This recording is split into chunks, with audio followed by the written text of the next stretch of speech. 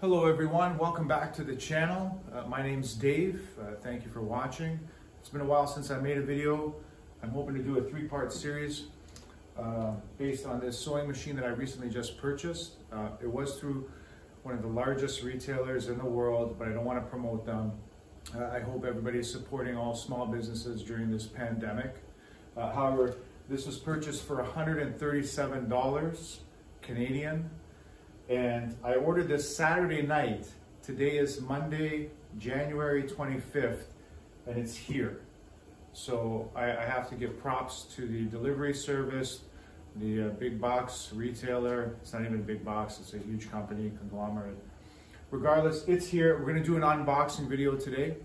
So I got my knife out. I haven't even opened this yet. I haven't done anything.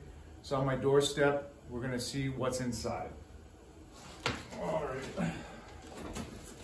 Now it seems pretty well packaged. I was given the option of having it shipped in the original packaging, but then somebody would know what it is. They could just look at it and know exactly what it is. So it seems okay so far. This has come from China, I believe. I don't want to misquote that. I will put a comment to accurately describe where it's from. So you can see it's just styrofoam, nothing too fancy here. Oh, I gotta cut. It seems well packaged. As I said before, it's come from very far away. This is what you get. This is made in China. That's what you get.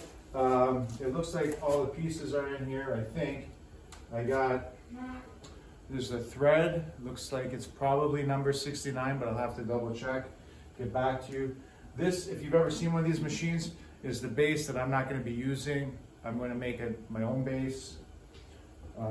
Everything seems to be coated in oil, a bit oily. That's probably so it doesn't rust. Here are the legs for that base, which I will likely use for something else. So far, they're all there. Oh, this is an important item.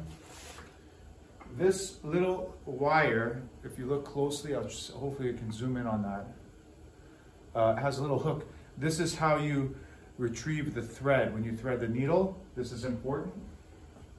I don't know if anybody is familiar with these machines, but it's basically a shoe repair patcher. It's in a bag here. I'm gonna just rip this open.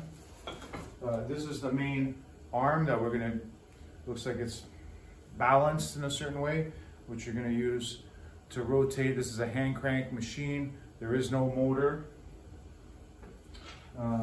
We have some of the other assembly parts here. Well, this looks like the main apparatus. Now, I'm not gonna lie, I wanna be honest. This is not the most fantastic looking machine. We'll hold it up. We'll give you guys sort of a better look. It looks like it's got a needle already in it. I guess that's to show that it can sew. It has some thread still in it.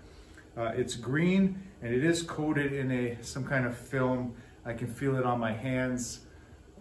Grease, oil, whatever it might be. I don't know for sure. But I will take it all apart. I'm going to clean it. That'll be the next video because we're going to spray paint this green to either a blue or black. I haven't decided yet. So that's the main machine. We'll see what else we got here. So they have included, I guess, for the legs, it looks like 3 little rubber caps so you don't scratch your floors. There is a bobbin, 2 bobbins. It looks like 2 bobbins. There might be one in. We're going to look inside. There might be one inside already. And then a bunch of bolts, which I guess is to fasten it to this makeshift stand that they sent you. But this is the packaging that you get. Doesn't look that great.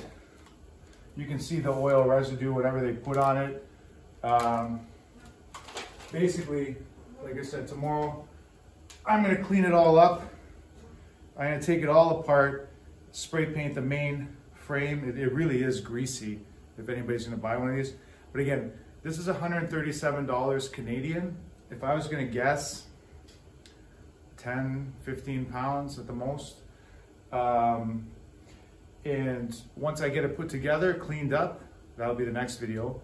We're gonna start sewing in the third and final video, and then I'll evaluate this particular machine. But for $137, I think it's a good deal.